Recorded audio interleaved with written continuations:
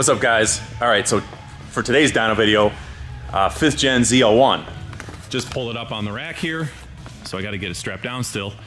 But 2013 Camaro ZL1, and this car originally came to us completely stock, maybe a year and a half ago.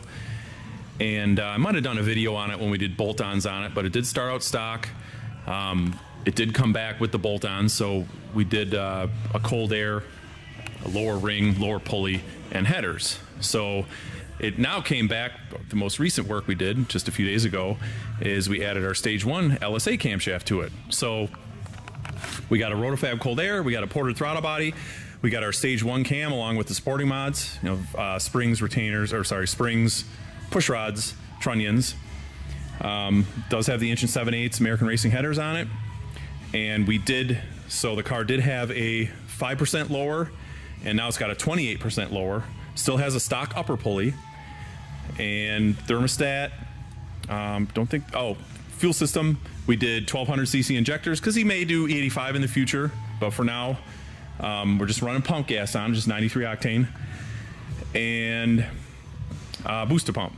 So pretty basic deal here. Obviously, we got into the engine a little bit with the cam, but nothing too crazy. Again, pump gas.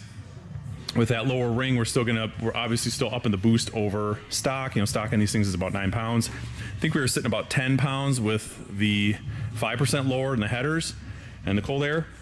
And at the end of the video, I'll post up stock, the bolt-on numbers, and the final numbers with the camshaft. So we can kind of go through all of those and take a look at all those and see the gains from each step of the way here. So car is an automatic. So just keep that in mind. It's got stock wheels. It's got headers. It does have the stock mufflers on it still. So stock H-pipe and stock dual mode mufflers. So yeah, nothing crazy exotic on this one, but we're still going to hit decent power numbers even on pump gas. We'll still see some good numbers out of a car like this, and a package like this on a tire, like a slick and skinny, like a drag pack, will run 10s. We've done that so many times easily. Full weight. I'm talking full weight car on pump gas, no methanol, none of that stuff, no methanol injection. As stock torque converter. So the stage 1 cam, we do a lot of the stage 1 cam because it works really good with stock torque converter for drivability. Now, yes, you can put bigger cams in on these stock torque converters, but it just gets kind of cumbersome in traffic. When you're sitting in traffic and the car's really trying to push up against the brakes. This camshaft to idle is under 800, so it's still, you don't got to be jamming on the brakes to try to hold it against an 850 idle or a 900 idle with a real big cam. So, and you still get a really big jump in power with the stage 1 cam. So I got a base tune in it, obviously, to drive around the shop, get it up on the rack here. I got to get it strapped down.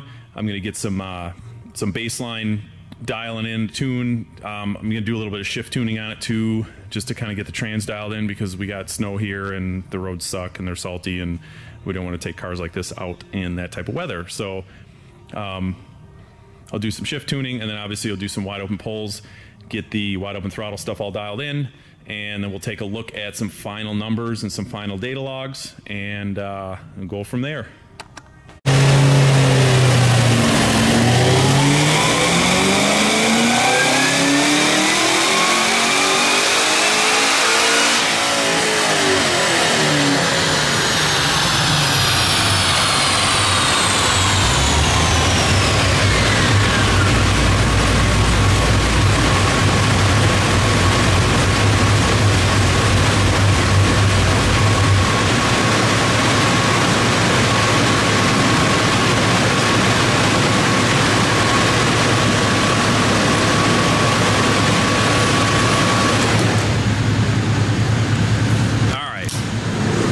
Up a little bit on the top end there. I messed with the timing a little bit. And so 651, 609 torque. So that run, it was similar temps. Again, all these runs, I try to do all the same temperatures, so. But anyway, that's looking really good for this setup.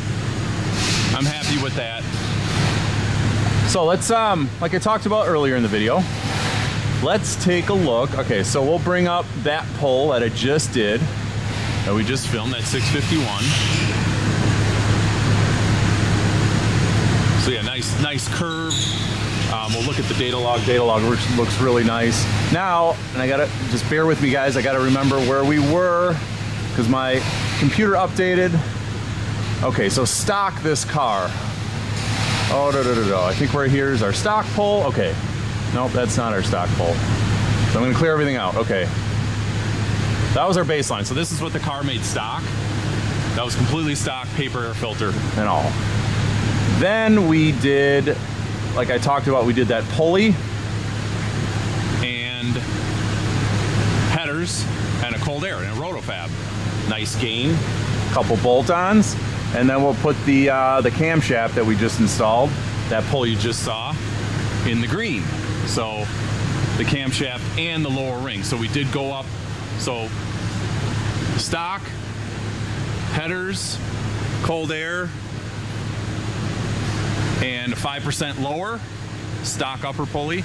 And then the green, we did I want to say it's like a 28% lower, 9.84, and our stage 1 camshaft. So 2 more pounds of boost from the red to the green, plus our cam equals big jump, 120 some there. Yeah, 128 horsepower and over 104 foot-pounds of torque. So that's going to make a big difference in how fast this car feels for sure. So yeah, that's looking really good, guys.